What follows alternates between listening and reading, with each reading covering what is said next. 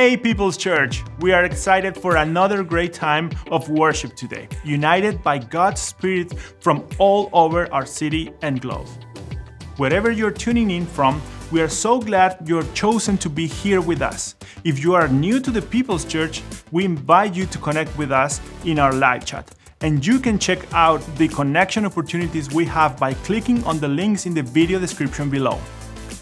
We also have worship experiences specifically for our kids. So if you are a parent joining us, we invite you to check those as well. We are excited for all the ways we can gather as one body from multiple locations, as we continue to grow in our faith together and share the love of Jesus in our communities and world. Let's prepare our hearts in prayer as we head into a time of worship. Heavenly Father, we thank you, Father, for your Holy Spirit dwelling in us today. We thank you for your word, for this beautiful time of worship that we are going to have ahead. I want to pray for that your word can dwell in us and we can move guided by your Holy Spirit. In Jesus' name we pray, amen.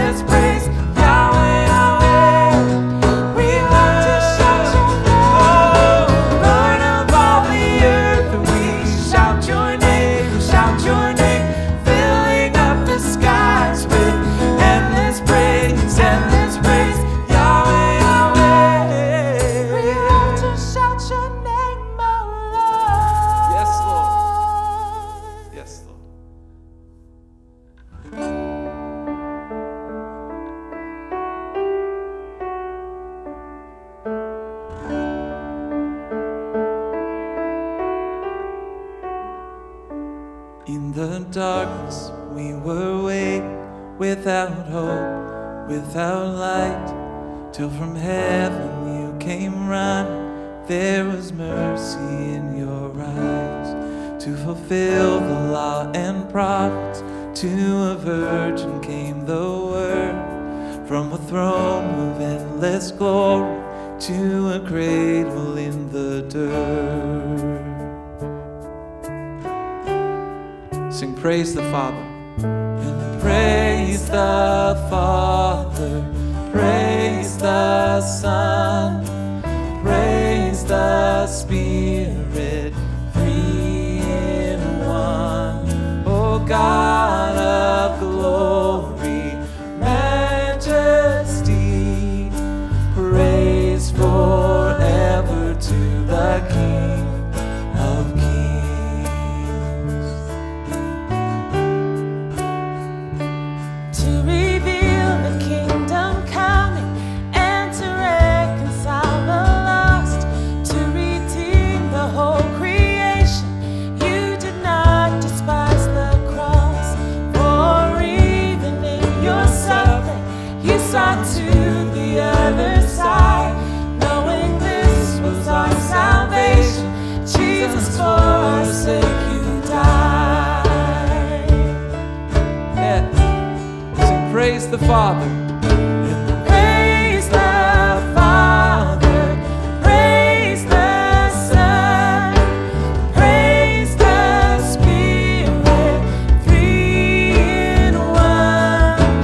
God of glory, majesty, praise forever to the King of Kings. Yeah.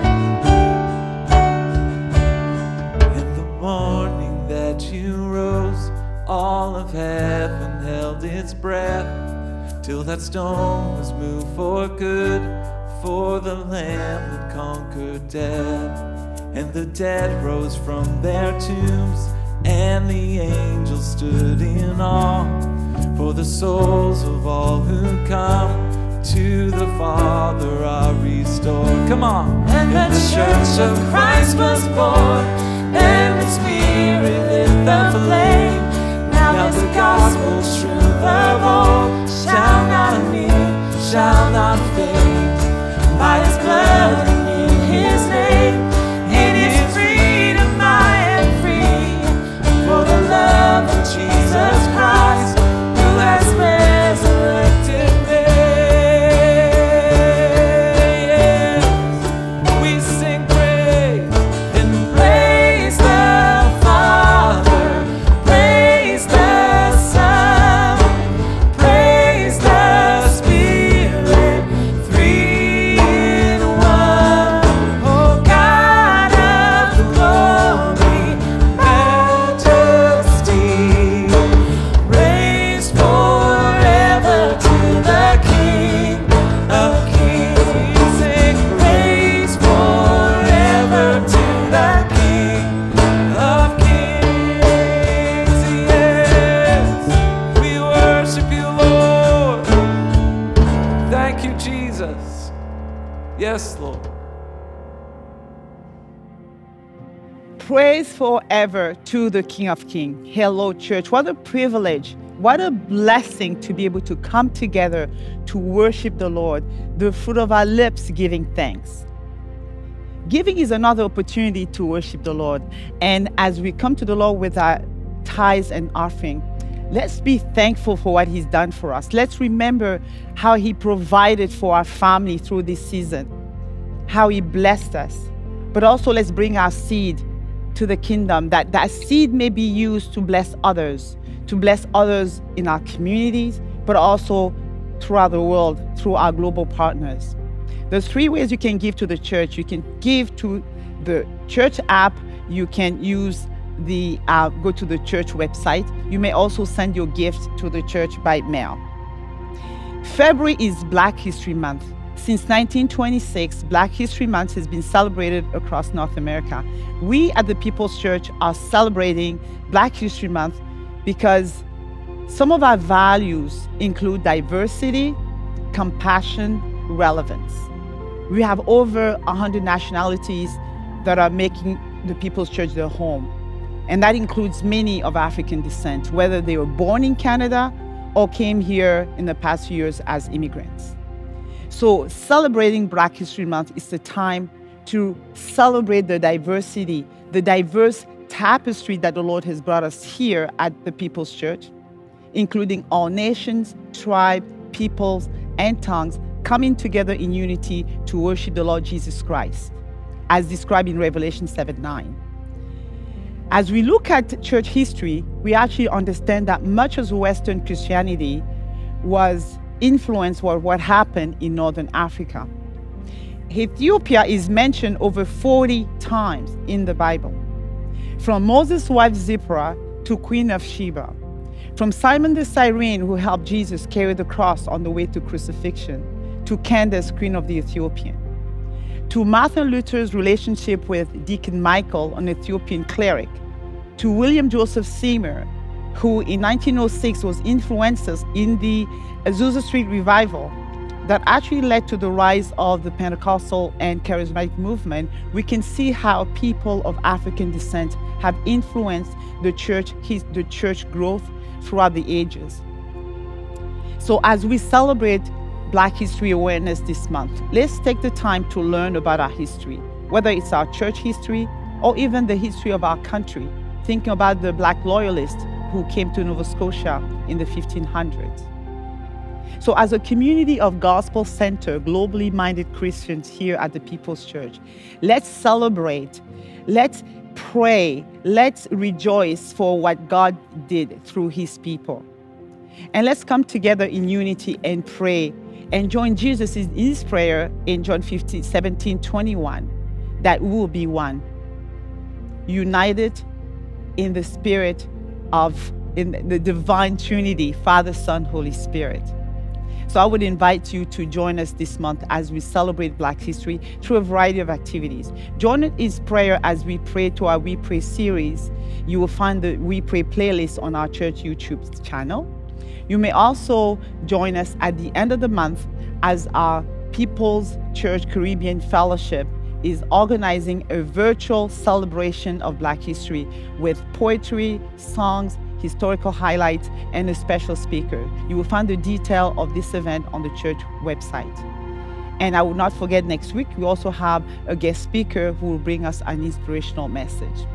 Now, today I have the privilege to introduce Charles Price, which is well known to the church and need no introduction, but some of you may have joined us for the first time. Charles Price is a gifted Bible teacher who has been the lead pastor here at the People's Church for 15 years. And since 2016, he's been traveling across Canada and the world, bringing the gospel of Jesus Christ. Charles has been married to Hillary for over 40 years, and they have 3 adult children and at least 4 great-grandchildren. So let's prepare our hearts before Charles brings the message, today's message. Let's pray. Heavenly Father, we thank you for your goodness. We thank you, Father, that you have been so good to us. You have blessed us with such a diverse and beautiful family here at the People's Church. And as we celebrate Black History Month this month, may we join Jesus Christ in his prayer in John 17:21, that you would make us one, that you would knit our hearts together in unity, so that people would know that we are children of God. We pray that we will stand in that prophetic voice that you have given us to bring healing, peace, truth, and reconciliation to our nations that so needed it today. We thank you, Father God, for Charles as he brings the word of God. Anoint him afresh, Father. We pray that you will prepare our hearts to be good soil to receive the seed of your word. And we know that the entrance of your word brings light. So we thank you for lives that will be changed today. In Jesus' name we pray. Amen. I'm going to read in just a moment from 2 Corinthians in chapter 12. But before we do that, just a few things to set up the theme I want to talk to you about. Yesterday I was on a Zoom call with about 120 other people in 40 different countries of the world. It's a network that I've been involved in for a number of years, and I joined them yesterday for this particular conversation. What intrigued me was that in every single part of the world, everybody is facing exactly the same thing at the same time. Never in my lifetime, certainly, probably not for centuries, have we ever lived in that kind of environment. It's usually been that over there somebody's got difficulty, or they over here, or maybe you, or maybe it's me personally, but never has there been a global us in the way there is right at the moment. Never have we all faced the same threat at the same time, characterized by the same uncertainties, dogged by the same fears, asking the same questions. And I want to read a verse to you before I go to 2 Corinthians that is the springboard for what I want to talk about in this respect. Because, to be honest with you, I plan to say absolutely nothing about COVID and its effects. Everybody's talking about that. We've trained that, we think, dry. But my heart couldn't get away from this particular theme I want to speak to you about. So in Hebrews 12 and verse 2, here's the sentence that's going to be the launch pad. The writer says, endure hardship as discipline. God is treating you as sons. That's Hebrews 12 and verse 7. The word discipline is related to the word disciple. Disciple means to be a student of. Discipline, amongst its various meanings, involves mental, moral, or physical training, according to my Oxford Dictionary. It sits on my desk at home. And so a disciple is discipled, therefore, by being subject to discipline. And the writer of the Hebrews says here, you're facing hardships. These are means of discipline. Therefore, these are means of discipling us. And so I want to talk about this by reading 2 Corinthians chapter 7, chapter 12, and verse 7 down to verse 10. 2 Corinthians chapter 12 and verse 7. And Paul, of course, is writing, and he is speaking now about something very personal in his own life. To keep me from becoming conceited because of these surpassingly great revelations, there was given me a thorn in my flesh, a messenger of Satan to torment me. 3 times I pleaded with the Lord to take it away from me. But he said to me, my grace is sufficient for you, for my power is made perfect in weakness. Therefore, I will boast all the more gladly about my weaknesses, so that Christ's power may rest on me. That is why, for Christ's sake, I delight in weaknesses, in insults, in hardships, in persecutions, in difficulties. For when I am weak, then I am strong. Now, the key in this statement of Paul is verse 7. There was given me a thorn in my flesh, a messenger of Satan to torment me. Now, he doesn't tell us what it was. He describes it as a thorn in the flesh. So it's likely it was something physical. And over the years, people have tried to speculate what it might have been. Some have suggested it was poor eyesight, because when he wrote the Galatians, he talked about that, and the fact that some of them would have gouged out their eyes and given them to him if they could have done. So was it his eyesight? Others suggested it was migraines, headaches, stammers, earache. There have been many, many suggestions that people have made on the basis of things that Paul writes. Was it something physical? It may have been. Was it something moral? Paul uses the word flesh to describe the old nature in the New Testament as well, that old natural us with its tendency to sin. And is Paul saying that he's struggling with some temptation that he is constantly battling with, what we call a besetting sin, a recurring sin? Maybe. He wasn't exempt from those kind of things any more than you or I are exempt. In fact, Paul wrote about those who are overcome in a sin and their need to be restored gently. Could it have been something circumstantial? We don't know. It could have been a difficult situation he was living with. Was it his singleness? We know he was unmarried, but he also talked about the fact that there are other apostles who had wives, and don't we have the right to take a believing wife with us? He had said to the Corinthians in the first letter to them. Some have said it could have been the fact that he'd been married, because as a Pharisee, normally a Pharisee was married, and maybe when Paul became a Christian, his wife left him. Paul wrote about that kind of situation in 1 Corinthians when he says that if a couple are married and one becomes a believer and the other one wants to leave, he says, well, let them go.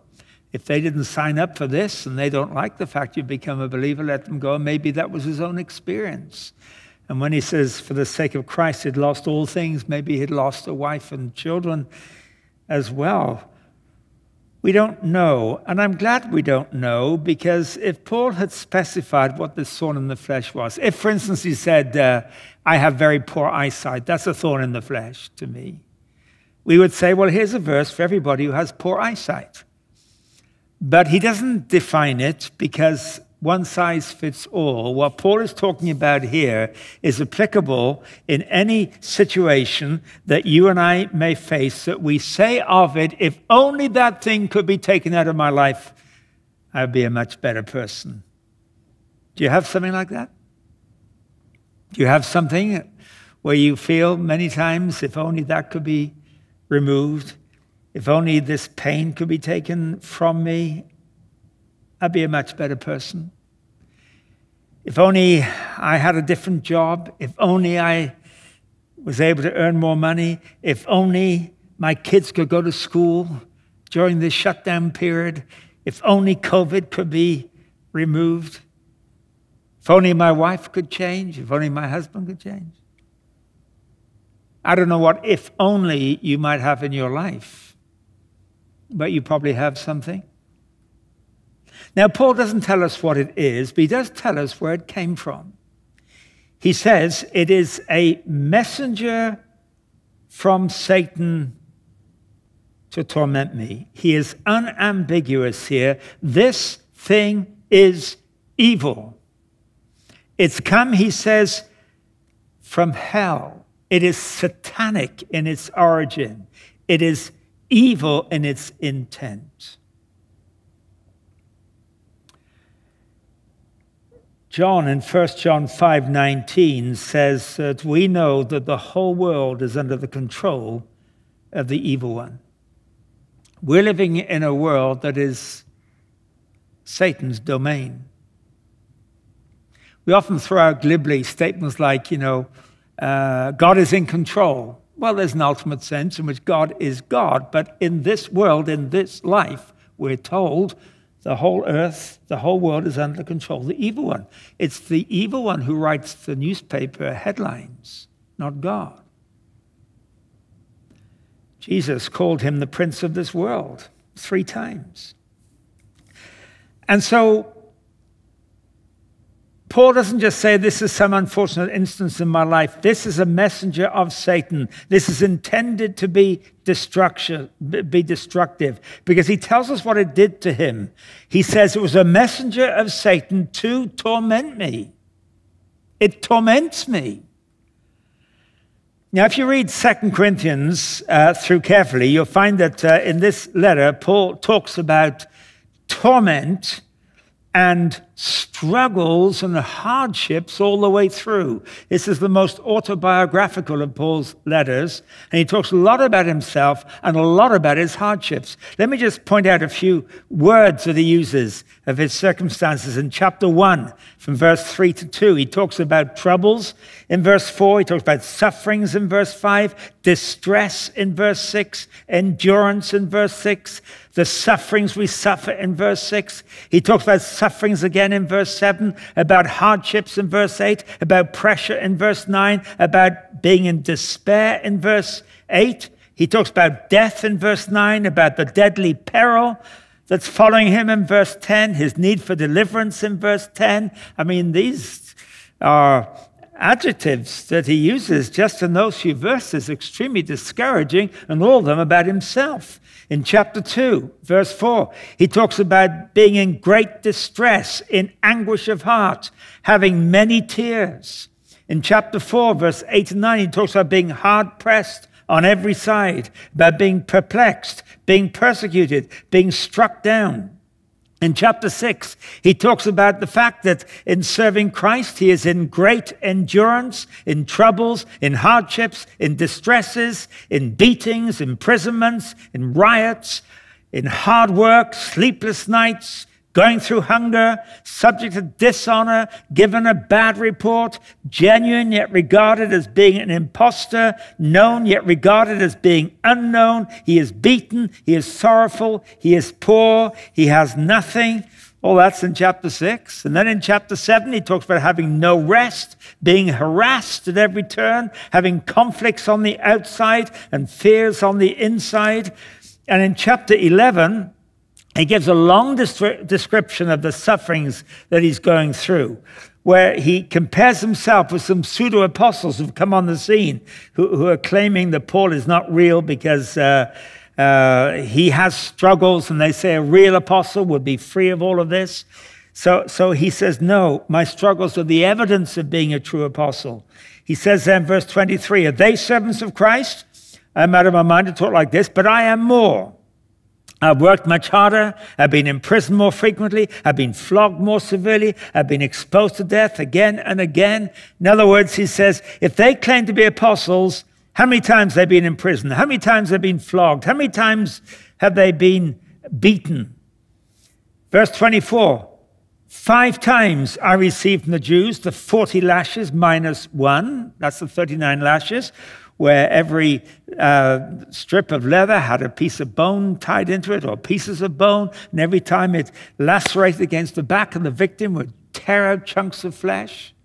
39 stripes, and I've been through that 5 times. Apparently you are not recognizable once you'd been whipped with the 39 stripes. He says, 3 times I was beaten with rods. That's just rods, just beating me with sticks. Once I was stoned. We know about that. He was left for dead in Lystra. And when he came round, he went back into the city. They left him there thinking he was dead, but he was in some kind of concussion. And back into the city, I would have gone the other way. And I think he probably stood up and said, ladies and gentlemen, I was telling you something important when you stopped me. And now let me get on with it. And so he says, once I was stoned, 3 times I was shipwrecked. Seems most times he went on a ship, it sank. I spent a night and a day in the open sea. I've been constantly on the move. I've been in danger from rivers, in danger from bandits, in danger from my own countrymen, in danger from Gentiles, in danger in the city, in danger in the country, in danger at sea, in danger from false brothers. I've labored, I've toiled, I've often gone without sleep. I've known hunger and thirst. I've often gone without food. I've been cold and naked. And besides everything else, I face daily the pressure of my concern for all the churches. Who's weak? Don't I feel weak? Who's led into sin? Don't I inwardly burn? And then, on top of all of this, as if that wasn't enough, and I have just read to you 68 descriptions Paul gave of his troubles and turmoils, and if that wasn't enough, he says, now there was given me a thorn in my flesh, a messenger of Satan to torment me. Satan has been let loose on me and is tormenting me. So what does he do? Well, he says in verse 8, 3 times I pleaded with the Lord to take it away from me. Now, Paul's solution there was the instinctive solution of most of us. And that is, let's pray it away. Lord, take it away. I pleaded with the Lord 3 times. I think that probably means over 3 periods of time. He pleaded with God, take it away. That's a knee-jerk reaction. Most of us, when trouble comes our way, let's pray our way out of this. I get lots of emails, newsletters, some telephone calls. I read missionary magazines, and if people talk about their difficulties, often it is pray, in effect, pray that God will solve this for me, that God will deal with this. And of course, we pray. But prayer is not a one-way conversation. Paul's ears were as open as his mouth. And so he listens. And he says, I prayed that the Lord would take it away from me. But he said to me, he talked, yes, but he listened. And he said to me, my grace is sufficient for you, for my power is made perfect in weakness. God's reply to Paul's prayer is, Paul, I'm not going to take this away. I know it's painful. I know it's satanic. I know it torments you. I know it leaves you weak. But Paul, I have a vested interest in your weakness. It is in your weakness that you become dependent. And it is in your dependence that you become strong. But it's not your strengths. It becomes mine.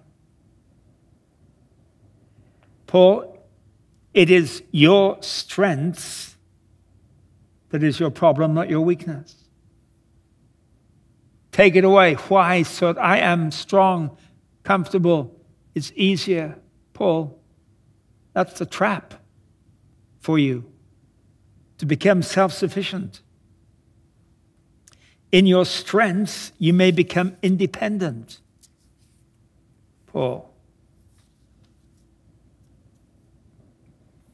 I've given a title to this message, and I've called it, Don't Just Pray Your Way Out of Trouble.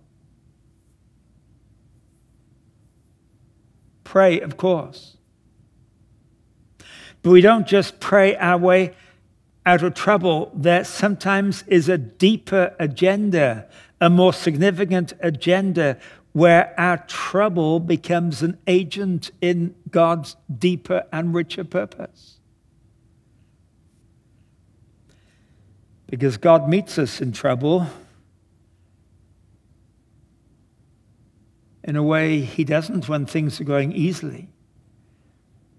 Some of the greatest lessons that we learn, we only learn through struggle. It puts our roots more deeply into God. You see, Paul's roots are sinking deeper here. His instinctive response, Lord, take it away, take it away. That's the natural response. It's my natural response. But Paul listens and he realizes his roots have to go deeper than just a God who will solve the problem and go into his grace. My grace is sufficient for you. Somebody quoted Tolkien yesterday in this Zoom call that I was on. And Tolkien, I think it's in one of his books, says it's the shallow roots that get killed by the frost. It's the deep roots that survive. And the Lord is saying to Paul, in effect, Paul, your roots need to sink more deeply than into a God who will answer your prayer, but into a God whose grace will be sufficient when I don't answer your prayer.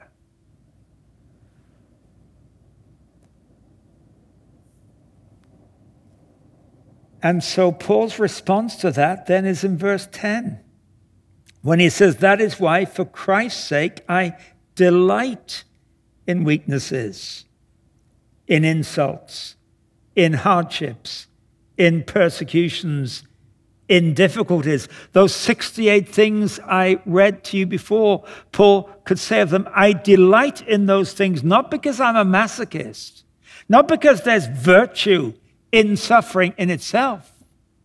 No, he says, I delight in weaknesses, insults, hardships, persecutions, and in difficulties, for when I am weak, then I am strong.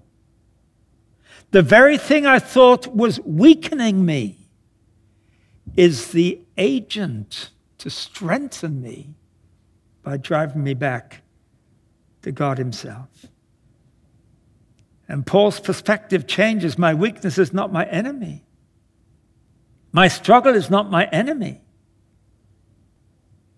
My thorn is not my enemy. It's my friend, because it drives me back to God. And so, as he said in chapter 11, verse 30, if I must boast, I'll boast of the things that show my weakness. Because this is the workshop of God in my areas of weakness and struggle and difficulty. So he says in chapter 13 and verse 9, we are glad whenever we are weak. I don't want to be for one moment insensitive to circumstances you may be in, struggles, the tears you may have shed. As I prepared this, I wanted to steer away from it in case it felt a little bit cold. But there's something very wonderful here, that in our weakness we find strength, we find the grace of God. Let me finish with an example. I read this in a book by Larry Crabb, and I've followed it up since. He quoted a man called Albert Ellis, who's a well-known psychiatrist. And Albert Ellis specialized in the theory of emotions. Why do we feel the way that we feel? And he came up with an acrostic, which he called the ABC of our emotions. He said there's A, the activating event. Something takes place in your life. There is B, a belief about that event. Then there is C, the consequent emotion. Now, says Ellis, it is not the activating event that causes the emotion. It's what you believe about the event that causes the emotion. You can't go, he says, straight from A to C. Let me illustrate. This is his illustration. He says, two men are caught in a rainstorm. One is mad. The other is glad. Two completely contrasting emotions. You say to the man who's mad, why are you so mad? He said, because it's raining. You say to the man who's glad, why are you so glad? He says, because it's raining. Now, they both blame the same event for a totally different emotion. But Ellis says it's not the event that is a cause of the emotion. It's what they believe about the event. You see, one of them is a golfer, and the other is a gardener. And the golfer is mad because this rain spoils my game of golf. The gardener is glad because this rain will make my plants grow. Now, says Ellis, the important thing is not the events that come into our lives, but what you believe about them. Now, he's not advocating a kind of positive thinking about everything. You've got to be realistic, but what is real that I can believe about this? And in Paul's passage here, what has changed is not the event. The event has remained the same, but what he believes about the event. So first time round, Paul says the activating event is a messenger from Satan. It's a thorn in my flesh. What does he believe about that event? It torments me. It needs to be taken away. That's what he believes. What's the consequent emotion? I'm dissatisfied. I'm praying, take it away, take it away. That's the first time round. Then God speaks to him. And he says, my grace is sufficient for you. My power is made perfect in your weakness. So the second time round, the activating event is exactly the same. It's a thorn in my flesh, a messenger of Satan. But what does he believe about that event? That's what changes. What he believes is this, that God says, my power is made perfect in your weakness. So what's the consequent emotion? He says, I delight in my weaknesses.